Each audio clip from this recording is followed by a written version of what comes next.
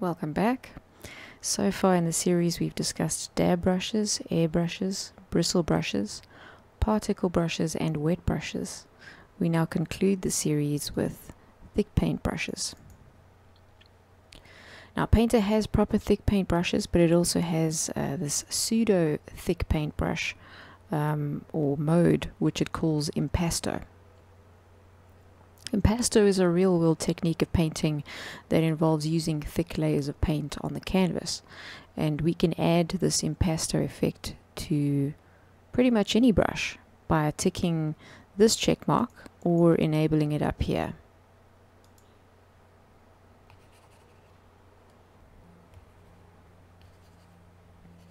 As you can see, it adds the appearance of thick paint. If we take off the color and change it to depth only, you can see the type of marks. I hope you can see this on the video that it's creating. So you can add the impasto effect to almost any brush, even an airbrush. And you can always right click on the layer and click clear impasto if you don't like what it added. And here we get right back to a flat paint effect. So besides impasto, Painter has dedicated thick paint brushes. These are more realistic with a lot more settings. So you can change your brush to a thick paint bristle here. In dab type, scroll down to thick paint bristle. These brushes also use AVX2, so they do tend to be laggy for me, but usable as long as I keep the brush size small, so I've got it at 50. And like the liquid ink and the watercolor layers, they also require a special layer type. So if we just try to paint with this brush on a normal one, this little dialog pops up asking us to create a new layer that's compatible. So here it's created a thick paint layer. And if you're on this layer, you can adjust the visible depth of the thick paint. 0 turns off the effect, and the default is 75. You can't use impasto with these brushes. I suppose that would be overkill, thick on thick. So you can ignore this panel, and you'll be working with these three. Brush density controls how many bristles are depositing the paint. Low brush density is like one thick bristle, or maybe painting with a paint tube. As the brush density gets higher, the brush gets more bristly.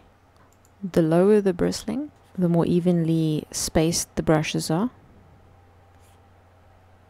The lower the paint, the more evenly spread the paint is on said bristles. I don't see a whole lot of difference with the color setting. Maybe a slight smoothness with lower color. Droplet radius is the thickness of the paint blobs. The thicker you make them, the more they're going to blend into one paint stream. And the thinner, obviously, they're going to look more bristly.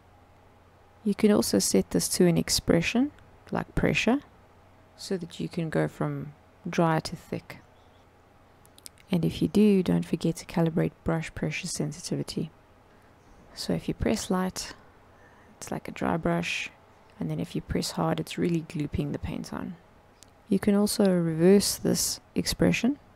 So now if I press light, it'll be glooping the paint, and if I press hard, it'll go a bit scratchy. I think we've got opacity set here though, that's interfering a little bit. There we go.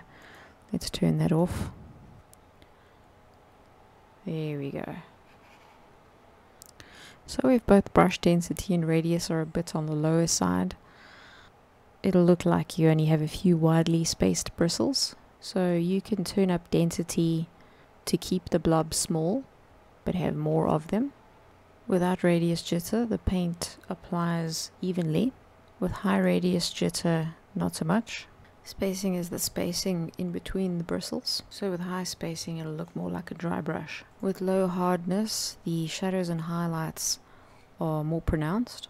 With higher hardness, it just seems like the depth is a bit lower. So flattened paint doesn't flatten the paint. It's kind of like taking something like a serrated knife and scraping it over the paint, at least with fast strokes. With slower strokes, it looks more like a sponge. So over to the thick paint wetness panel. Wetness is how much paint is loaded onto the brush. So if you don't add a lot of paint, the brush runs out of paint quite quickly. You can of course head on over to the thick paint media brush and just tick infinite paint. so the brush never runs out of paint and will look like the level of wetness you chose throughout. If you tick the grain toggle, you can make the paper tooth more jagged so that the paint is affected by it. The plow paint setting seems to deepen the shadows, creating more depth. Onto the thick paint media panel. The paint load is the same concept as wetness. I'm not sure why we have both, to be honest.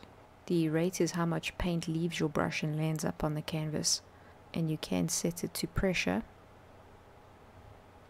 or give it a jitter if you prefer.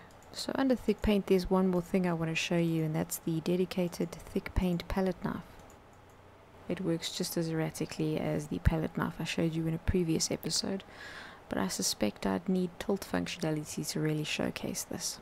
So I guess that about wraps it up. Thanks for watching, much obliged if you leave a like and subscribe.